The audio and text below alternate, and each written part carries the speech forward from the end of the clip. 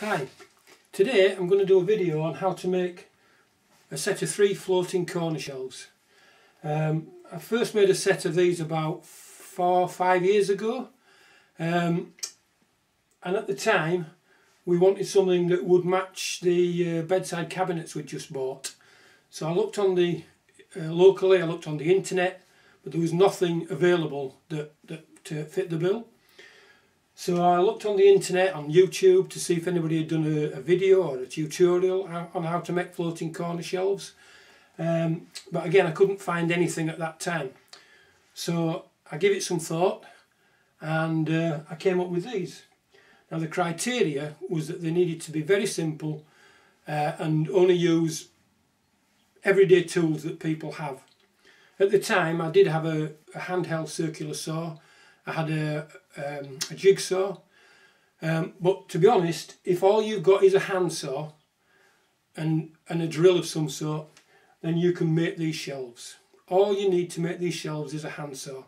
You do need a drill to drill the holes in the bracket for fastening to the wall, and obviously a drill to drill into the wall. They're basically made of 3 pieces of 12mm MDF, 3 triangles of MDF, which are then laminated or stuck together, so you'll need some wood glue. The centre piece, this piece that makes the centre of the sandwich, before we glue them together we will be cutting out 2 strips which eventually will fasten to the wall for the supports. So if you'd like to have a go at making these shelves, there is a link in the description to some basic plans that I've drawn up. They're free. But for now, let's go down to the workshop and start building.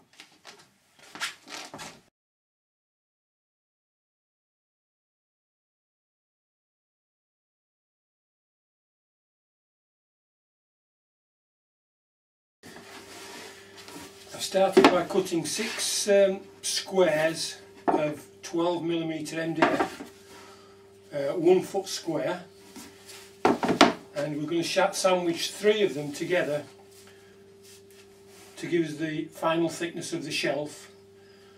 But before we do that, we're going to cut them diagonally to give us a triangle which is going to make the corner shelf. Now I've cut mine on the table saw and I'm going to use my sled to cut them diagonally, but if you don't have a table saw, you can use a jigsaw, circular saw, even a handsaw. The beauty of making them the way I'm going to show you is that you can make these without any special equipment. Just an ordinary handsaw will do it. So I'm going to get set up now and cut these diagonally.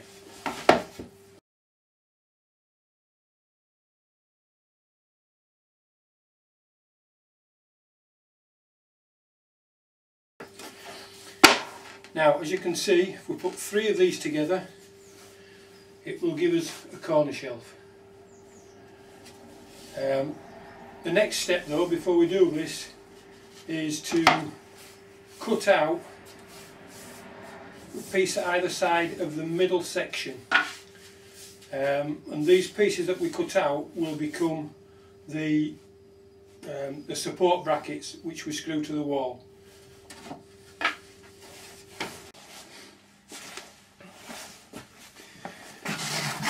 Now your best bet, especially if you cut these by hand, they may be a little bit different each one, so is go through the pieces you've cut and find the ones that are the best match, so they're flush across the front of the shelf and is evenly matched down the side.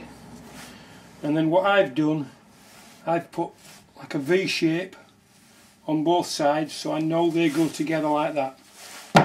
With the second shelf, I've put, I don't know whether you can see, but I've put 2 V's and then 3 with the third, so I know which pieces go with which.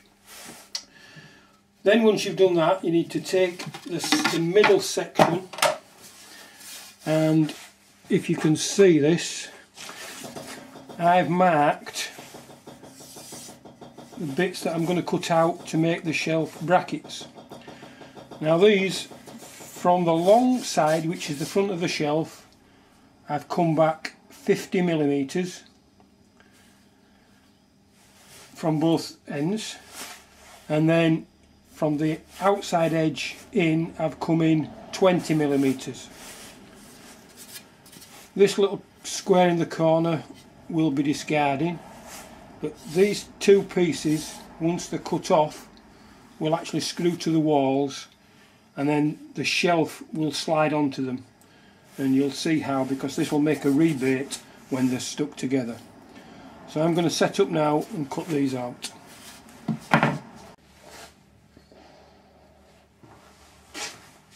Right, now then, I'm going to use my bandsaw, but if you don't have a bandsaw, again, this can be done with an ordinary handsaw.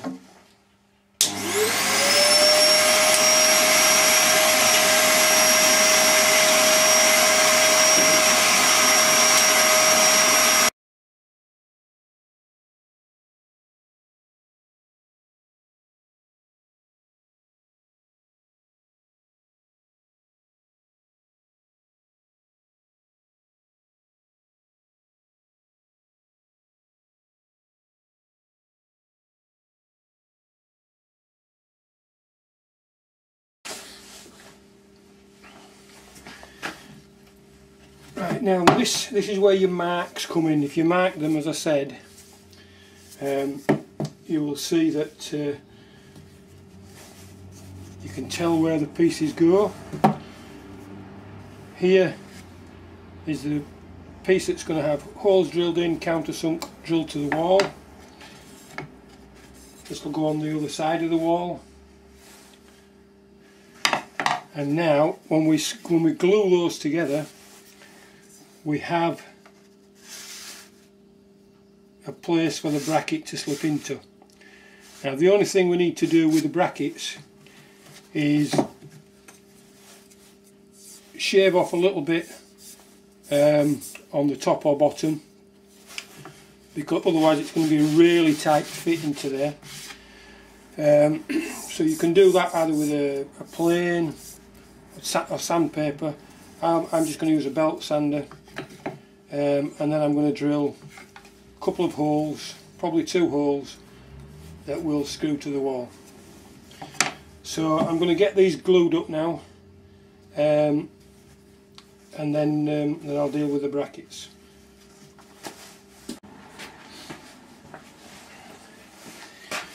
Right, I've already glued two up. This is the final one. I've rubbed each side with some 40 grit sandpaper, just to give it a key for the glue, and hopefully now glue this third one up.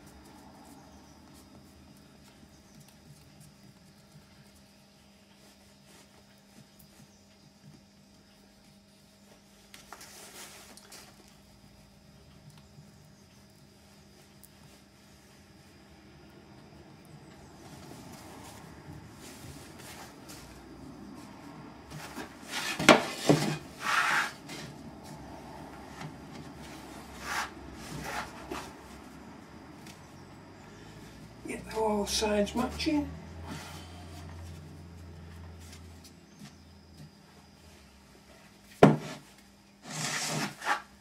Make sure the front pieces are all level, and then put a weight on. And I find it's better to put a weight because the clamps I've got tend to slide the pieces, so I find it better to put a weight on them. Right, that's all glued up, just got to wait for that to dry, and then we'll continue.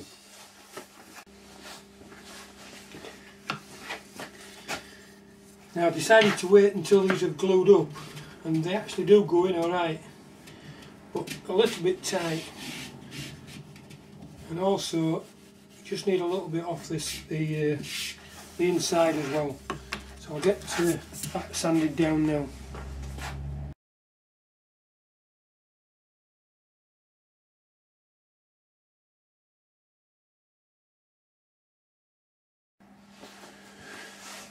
Unfortunately I think my battery died there. To show you what I've done, I've sanded a bit off one edge, one side, or the top as it is if the shelf's going in on the wall like that, and a little bit off the inside so that this bracket isn't proud, so when it screws to the wall the shelf will actually slide onto it nicely.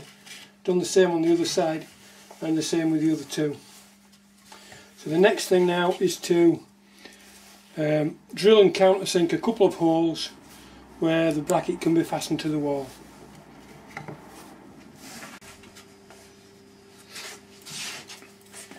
Right, now here we have the brackets. As you can see, I think you can see on camera, I've drilled 2 holes in each of these and countersunk them. These are 5mm holes, so they're going to take 4mm screws, probably 30mm long, to secure these to the wall. So the brackets now are finished, ready to be hung. I've also painted the shelves.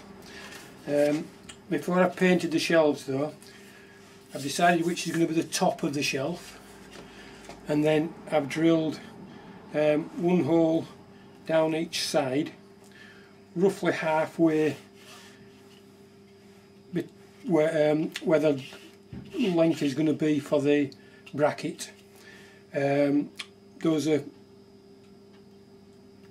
3mm holes, sorry, 4mm hole countersunk to take a 3mm screw, which will be 20mm in length, and it will allow the screw to be the shelf to be screwed to the bracket, help it stop falling off.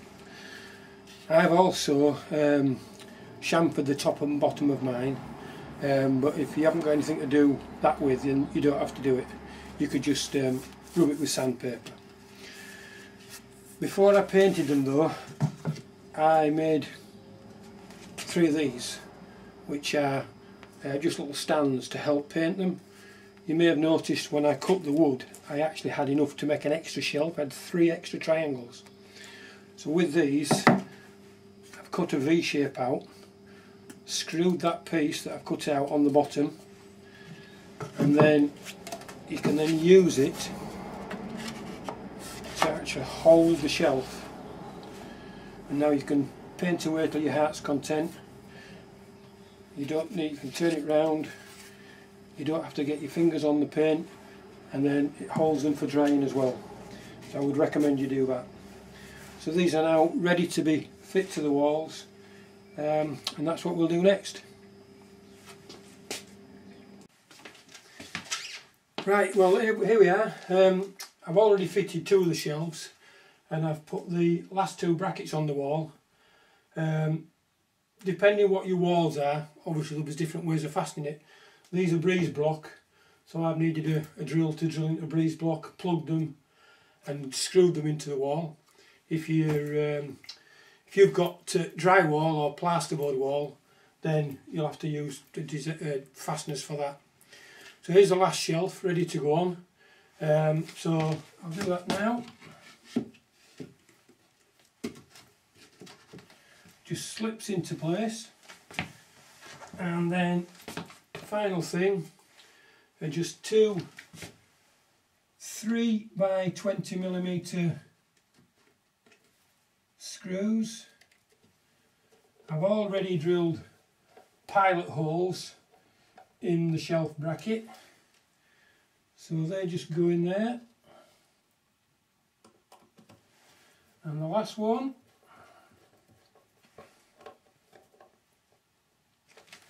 and there we are, a set of 3 corner shelves.